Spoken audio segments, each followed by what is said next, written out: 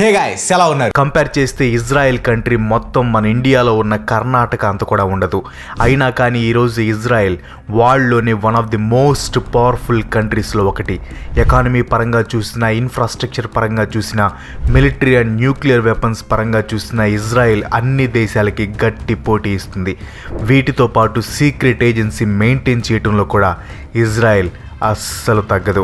ఎలా అయితే ఇండియాకి రా ఏజెన్సీ, అమెరికాకి CIA, రష్యాకి KGB, ఇంగ్లాండ్కి MI6 ఉన్నాయో ఇజ్రాయెల్కి కూడా మొసాద్ ఉంది. అందరికీ ఉంది కదా అని వీళ్ళు కూడా సింపుల్గా ఏదో ఒక సీక్రెట్ ఏజెన్సీని పెట్టుకోలేదు. Mossad one of the most powerful agency in the world. CIA, MI6 చేయలేని పనిని మొసాద్ చేసి చూపెట్టింది. సింగిల్ హ్యాండ్తో ఇరాన్ న్యూక్లియర్ ప్రోగ్రామ్ని కూల్చివేసింది. వీళ్ళు చేసే మిషన్స్ అన్ని మిస్టీరియస్గా ఉంటాయి అండ్ వీళ్ళ సక్సెస్ రేట్ కూడా చాలా హైగా ఉంటుంది. ఒకసారి మొసాద్ టార్గెట్ సెట్ చేసిందంటే ఏ మిషన్ అయినా కంప్లీట్ చేసి తీరుతుంది. వాళ్ళ టార్గెట్ నుంచి తప్పించుకోవటం ఆల్మోస్ట్ ఇంపాసిబుల్. వీళ్ళు ప్రపంచంలోని ప్రతి కార్నర్కి చేరుకోగలరు. ఇజ్రాయెల్కి థ్రెట్ ఉందని తెలిస్తే ఎనిమి బొక్కలో ఉన్నా కానీ బయటికి లాగి బొక్కలు ఇరగొడతారు. దీనికి బెస్ట్ ఎగ్జాంపుల్ 1960లో వీళ్ళు చేసిన ఒక ఆపరేషన్. మే 16, 1960 రోజున నాజీ వార్ క్రిమినల్ అయిన అడాల్ఫ్ ఈచ్మ్యాన్ని అర్జెంటీనా నుంచి తీసుకుని వచ్చి ఇజ్రాయెల్లోని కోర్టులో ప్రొడ్యూస్ చేశారు. ట్విస్ట్ ఏంటో తెలుసా? ఈ మిషన్ గురించి అర్జెంటీనా గవర్నమెంట్కి కూడా తెలియదు. మొసాద్ని కిల్లింగ్ మిషన్ అని కూడా పిలుస్తారు. బికాస్ వీళ్ళకి తెలిసింది వెతికి పట్టుకోవటం, చంపేసి అక్కడి నుంచి ఎవ్వరికీ తెలియకుండా వెళ్ళిపోవటం. సో ఇంత చిన్న దేశానికి చెందిన ఒక సీక్రెట్ ఏజెన్సీ ఎలా వరల్డ్లోనే పవర్ఫుల్ ఏజెన్సీగా మారింది అనేది ఈ రోజు వీడియోలో తెలుసుకుందాం. వీడియో మీకు ఇంట్రెస్టింగ్ అనిపిస్తే ఖచ్చితంగా లైక్ చేయండి అండ్ మీకు ఇంపార్టెంట్ అనిపిస్తే మీ ఫ్రెండ్స్ అండ్ ఫ్యామిలీకి షేర్ చేయండి. మీరు ఇంకా మన ఛానల్కి సబ్స్క్రైబ్ కాకపోతే please do subscribe. Already subscribe చేసి ఉంటే థ్యాంక్ యూ సో మచ్. ముందు ఈ మొసాద్ ఎలా ఫామ్ అయిందో చూద్దాం. 1948లో జ్యూస్ అందరూ కలిసి ఒక సపరేట్ కంట్రీని ఫామ్ చేసుకున్నారు, అదే ఇజ్రాయెల్. కానీ ఇజ్రాయెల్ ఫామ్ అయ్యి ఇండిపెండెంట్ కంట్రీగా మారటానికి ఎంత కష్టపడిందో ఆ ఇండిపెండెన్స్ నిలబెట్టుకోవడానికి కూడా అంతే కష్టపడుతూ వచ్చింది. బికాస్ జ్యూస్ అంటే ఎవ్వరికి పడదు. సో ఇజ్రాయెల్ చుట్టూ ఉన్న ముస్లిం కంట్రీస్ అన్నీ ఇజ్రాయెల్కి ఎనిమీస్గా మారిపోయాయి. ఉన్న లొకేషన్, చుట్టూ ఉన్న ఎనిమీస్ వలన ఇజ్రాయెల్ తన డిఫెన్స్ని, సెక్యూరిటీ సిస్టమ్స్ని బాగా బలంగా నిర్మించాల్సి వచ్చింది. అలా నిర్మించిన సెక్యూరిటీ సిస్టమే మొసాద్. ఏ కంట్రీ తమ జోలికి రాకుండా ఇన్ కేస్ ఎవరైనా తమ మీదకి అటాక్ చేసినా ఫైట్ చేసేలా మొసాద్ని డెవలప్ చేసింది ఇజ్రాయెల్. ఇజ్రాయెల్ గెలిచిన ప్రతి అరబ్ ఇజ్రాయెల్ వార్స్ లో మొసాద్ చాలా ఇంపార్టెంట్ రోల్ ప్లే చేసింది. యుద్ధాలు ఒక్కటే కాదు, ఇజ్రాయెల్ గవర్నమెంట్కి ఏ క్రైసిస్ వచ్చినా మొసాద్ అండగా నిలిచి ఆ క్రైసిస్ని సాల్వ్ చేస్తుంది. అందుకే ఇజ్రాయెల్ ఎలాంటి దేశాన్ని ఢీకొనడానికైనా రెడీగా ఉంటుంది. బికాస్ వీళ్ళ వెనక మొసాద్ ఉంది కాబట్టి. ఈ ఏజెన్సీని ఫామ్ చేయడానికి ఫస్ట్ ప్రపోజల్ రూవెన్ షిలో అనే అతను ప్రైమ్ మినిస్టర్ డేవిడ్ బెన్ గురోన్కి చెప్పాడు. డేవిడ్కి ఈ ఏజెన్సీ ఐడియా నచ్చటంతో 1949 డిసెంబర్ 13 రోజున ఇంటెలిజెన్స్ ఏజెన్సీ ఫామ్ చేశాడు. దీనికి డైరెక్టర్గా రీవెన్స్ షిలోనే నిర్మించారు. ఫస్ట్లో ఈ ఏజెన్సీ పేరు సెంట్రల్ ఇన్స్టిట్యూట్ ఫర్ కోఆర్డినేషన్. 1951లో దీని పేరు మొసాద్గా మార్చారు. మొసాద్ అఫీషియల్గా 1949లో ఫామ్ అయిన అన్అఫీషియల్గా ఏజెన్సీ 1930s, 1940sలో ఫామ్ అయింది. లేట్ 1930sలో హిట్లర్ యొక్క యాంటీ జీవిష్ యాక్టివిటీస్కి ఆపోజిట్గా కొంతమంది జ్యూస్ అంతా కలిసి కొన్ని చిన్న చిన్న మిలిటరీ గ్రూప్స్ని ఫామ్ చేసుకున్నారు. అండ్ ఈ మిలిటరీ గ్రూప్స్ అన్నీ తమకు హెల్ప్ చేయడానికి కొన్ని సీక్రెట్ ఏజెన్సీని ఫామ్ చేసుకున్నాయి. అలా ఫామ్ అయిన సీక్రెట్ గ్రూప్స్లో ఒకటి హగనా. అండ్ వీళ్ళు ఫామ్ చేసుకున్న సీక్రెట్ ఇంటెలిజెన్స్ ఏజెన్సీ షాయ్. ఈ షాయ్ని ఎర్లీ 40sలో ఫామ్ చేశారు. ఇజ్రాయెల్కి ఇండిపెండెన్స్ వచ్చాక ఈ షాయ్ యొక్క అడ్మినిస్ట్రేషన్ అండ్ స్టాఫ్ మొత్తం కొత్తగా ఫామ్ అయిన మొసాద్ కింద పనిచేయడం స్టార్ట్ చేశారు. రీవెన్ షిలో 1952లో రిటైర్ అయ్యాక ఇస్సర్ హ్యారెల్ మొసాద్ డైరెక్టర్గా అపాయింట్ అయ్యాడు. ఎప్పుడైతే హ్యారెల్ మొసాద్ యొక్క కమాండ్ తీసుకున్నాడో మొసాద్ రేంజ్ మారిపోయింది. ఆపరేషన్స్లో మాత్రం ఎక్సలెన్స్ని మెయింటైన్ చేస్తూ ఇజ్రాయెల్ను ప్రొటెక్ట్ చేస్తూ ఉంది. ఇది మొసాద్ హిస్టరీ. ఇప్పుడు ఈ సీక్రెట్ ఏజెన్సీ యొక్క స్ట్రక్చర్ ఏంటో చూద్దాం. ప్రెజెంట్ ఇజ్రాయెల్లో 3 ఇంటెలిజెన్స్ ఏజెన్సీస్ ఉన్నాయి. ఫస్ట్ది సీక్రెట్ ఆర్మీ ఏజెన్సీ అమన్, సెకండ్ది domestic security service Shin bet, థర్డ్ది national intelligence agency Mossad. Mossad యొక్క ప్రథమ కర్తవ్యం వచ్చేసరికి తీవ్రవాదాన్ని అరికట్టడం, ఇంటెలిజెన్స్ ఇన్ఫర్మేషన్ ని గ్యాదర్ చేయటం, ఇజ్రాయెల్ యొక్క శత్రువులని లేపేయటం. Guys, interesting cricket matches start కాబోతున్నాయి. నవంబర్ 20 నుంచి ఫీఫా వరల్డ్ కప్ స్టార్ట్ కాబోతుంది. 1x లో మీరు లైవ్ మ్యాచ్ రిజల్ట్స్ చూడొచ్చు. జస్ట్ మ్యాచెస్ చూడటమే కాదు, మీరు ప్రిడిక్షన్స్ కూడా చేయొచ్చు. దీనిలో ప్రిడిక్షన్స్ చాలా ఈజీగా ఉంటాయి. ఫర్ ఎగ్జాంపుల్, ఏ టీం గెలుస్తుంది, ఎవరు ఎక్కువ స్కోర్ కొడతారు, ఏ టీం ఎన్ని రన్స్ చేస్తుంది, సో ఇలాంటి ప్రిడిక్షన్స్ చేయాలన్నమాట. మీ ప్రిడిక్షన్ కరెక్ట్ అయితే మీకు క్యాష్ ప్రైజెస్ వస్తాయి. మీకు క్రికెట్లో మంచి నాలెడ్జ్ ఉంటే దీంట్లో బాగా గెలవచ్చు. దీనిలో జస్ట్ క్రికెటే కాదు, ఇంకా చాలా గేమ్స్ ఉంటాయి. రిజిస్టర్ అయ్యేటప్పుడు స్క్రీన్ మీద కనిపిస్తున్న ప్రోమో కోడ్ ఇచ్చారంటే మీ ఫస్ట్ డిపాజిట్ మీద 26,000 వరకు బోనస్ వస్తుంది. అండ్ మీ విన్నింగ్స్ ని ఈజీగా పేటిఎం, బ్యాంక్ లేదా ఇతర మెథడ్స్ ద్వారా ఈజీగా విత్డ్రా చేసుకోవచ్చు. 1x అనేది చాలా రీలబుల్ యాప్. దీనికి సంబంధించిన లింక్ అండ్ ప్రోమో కోడ్ కింద పిన్ చేసిన కామెంట్స్ లో ఉంటుంది. ఇంట్రెస్ట్ ఉన్న వాళ్ళు వెంటనే వెళ్ళి 1x లో రిజిస్టర్ అవ్వండి.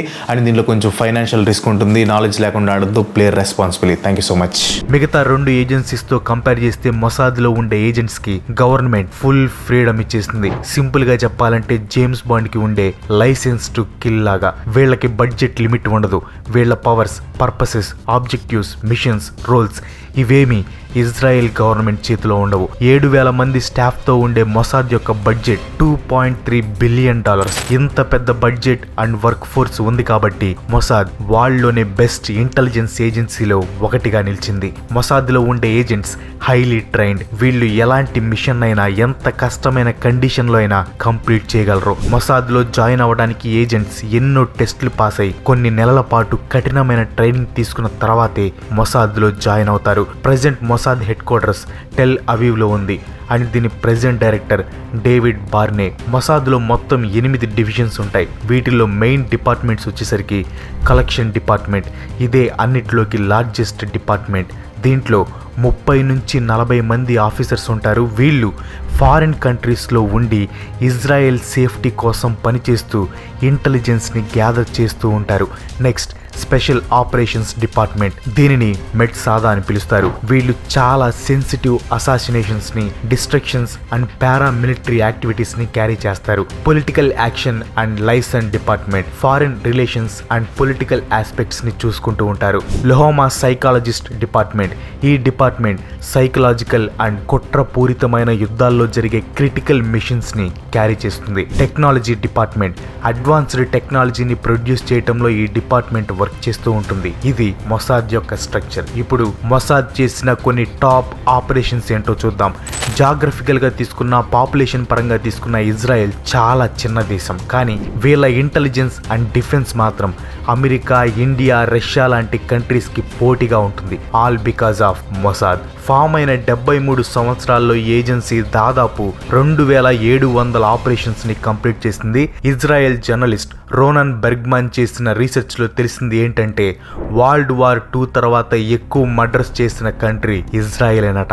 రైజ్ అండ్ కిల్ ఫస్ట్ అనే బుక్ లో ఇజ్రాయెల్ అండ్ మొసాద్ పనితీరుని రోనన్ బెర్గ్మాన్ క్లియర్ గా ఎక్స్ప్లెయిన్ చేశాడు. సో మొసాద్ జరిపిన మిషన్స్ లో most important and most effective machine operation thunder bolt. 26 June 1976 France నుండి ఒక ప్లేన్ గ్రీస్ కి బయలుదేరింది. ఈ ప్లేన్ లో 94 మంది ఇజ్రాయెల్ కి చెందిన సిటిజన్స్ ఉన్నారు. ఈ ప్లేన్ ని ఒక టెర్రరిస్ట్ గ్రూప్ హైజాక్ చేసింది. ఆ టెర్రరిస్ట్ గ్రూప్ పేరు popular front of the liberation of Palestine. వీళ్ళు ప్లేన్ ని యుగాండా ఎయిర్పోర్ట్ లో ల్యాండ్ చేశారు. అండ్ అప్పుడు ఉన్న యుగాండా డిక్టేటర్ కూడా వీళ్ళకి సపోర్ట్ చేశాడు. ఇజ్రాయెల్ జైల్లో ఉన్న తమ తోటి తీవ్రవాదుల్ని రిలీజ్ చేయాలని వాళ్ళు డిమాండ్ చేశారు. కానీ తీవ్రవాదులతో చర్చలు చేయటం మొసాద్ పాలసీలోనే లేదు. So Mossad operation thunder bolt ని స్టార్ట్ చేసింది. ఈ ఆపరేషన్ లో భాగంగా మొసాద్ ఏజెంట్స్ సీక్రెట్ గా ప్లేన్ ఉన్న ఎయిర్పోర్ట్ ని రైడ్ చేసి జస్ట్ 90 మినిట్స్ లో ఆ ప్లేన్ లో ప్రతి ఒక్కరిని కాపాడారు. ఈ ఆపరేషన్ సక్సెస్ తో మొత్తం ప్రపంచం మొసాద్ ని కొనియాడింది. మొసాద్ సత్తా ఏంటో మిగతా దేశాలకి తెలిసి వచ్చింది. మొసాద్ చేసిన ఇంకో famous machine operation diamond. 1960s లో రష్యా యొక్క MiG-21 మిలిటరీ ఎయిర్ క్రాఫ్ట్స్ బాగా ఫేమస్. ఈ most advanced Russian fighter planes ని దక్కించుకోవడానికి అమెరికా బాగా ట్రై చేసింది. CIA ఎన్నిసార్లు ట్రై చేసినా MiG-21 ని సొంతం చేసుకోలేకపోయింది. సో ఈ పనిని మొసాద్ కి అప్పగించారు. మొసాద్ కూడా మొదటి 2 అటెంప్ట్స్ లో ఫెయిల్ అయింది. కానీ థర్డ్ అటెంప్ట్ లో సినిమా రేంజ్ లో ప్లాట్ వేసి మిషన్ ని సక్సెస్ చేసింది. ఒక అందమైన లేడీ ఏజెంట్ ని పంపి ఒక MiG-21 పైలట్ తో బాగా క్లోజ్ గా మూవ్ అయ్యేలా చేశారు. ఆ తర్వాత లేడీ ఏజెంట్ MiG-21 పైలట్ ని గన్ పాయింట్ లో బెదిరించి MiG-21 ఫైటర్ ప్లేన్ ని ఇజ్రాయెల్లో land చేపించింది. Next operation wrath of God. ఇది ఒక రివెంజ్ ఆపరేషన్.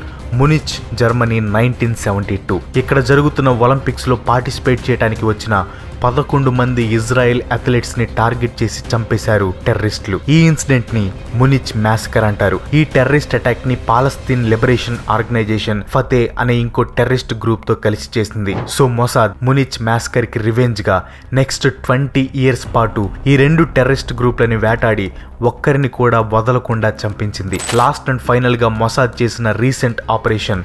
ఈ ఆపరేషన్ టెర్రరిస్ట్ గ్రూప్ మీద కాదు, ఇరాన్ కి చెందిన ఒక న్యూక్లియర్ సైంటిస్ట్ మీద. November 27, 2020 nuclear scientist Moshen Fakir జడేని Tehran నడి రోడ్డు మీద కాల్చి చంపారు. We start this hour with breaking news. One of the country's top nuclear scientists has been assassinated. That he was assassinated by Israeli operatives using a satellite-controlled machine gun. Motion ఎవరో కాదు, ఈయన్ని father of Iran's nuclear programme అని కూడా పిలుస్తారు. ఈ operations లో తమకి ఎలాంటి ఇన్వాల్వ్మెంట్ లేదని ఇజ్రాయెల్ చెప్పినా ఈ ఆపరేషన్ చాలా హైటెక్ వెపనరీతో చాలా ఖచ్చితత్వంతో చేశారు. ఈ ఆపరేషన్ జరిగిన పద్ధతిని చూస్తే ఎవరికైనా ఈజీగా అర్థమవుతుంది ఇది ఖచ్చితంగా మొసాద్ చేసిన పని అని. ఇలాంటి ఫేమస్ ఆపరేషన్స్ తో పాటు హ్యూమన్ రైట్స్ వైలేషన్ కేసెస్ కూడా మొసాద్ మీద రిజిస్టర్ అయ్యాయి. Physical abuse, unlawful killing, mass strikes ని కూడా మొసాద్ చేసినట్టు చాలా ఆరోపణలు ఉన్నాయి. కానీ ఇవేమి మొసాద్ పట్టించుకోదు. వాళ్ళకి కావాల్సింది ఇజ్రాయెల్ సెక్యూరిటీ. దానికోసం వీళ్ళు ఎంతకైనా తెగిస్తారు, ఎంత పెద్ద దేశానైనా ఎదిరిస్తారు. This is Mossad. That's all for today. ఈ వీడియో మీకు ఎలా అనిపించింది కింద కామెంట్లో పోస్ట్ చేయండి. వీడియో నచ్చితే లైక్ చేయండి, షేర్ చేయండి. నెక్స్ట్ వీడియో మిస్ కావాలనుకుంటే మన ఛానల్కి తప్పకుండా సబ్స్క్రైబ్ అవ్వండి. ఇంకో మంచి ఎపిసోడ్తో మళ్ళీ కలుసుకుందాం. అంతవరకు సెలవు. Bye bye.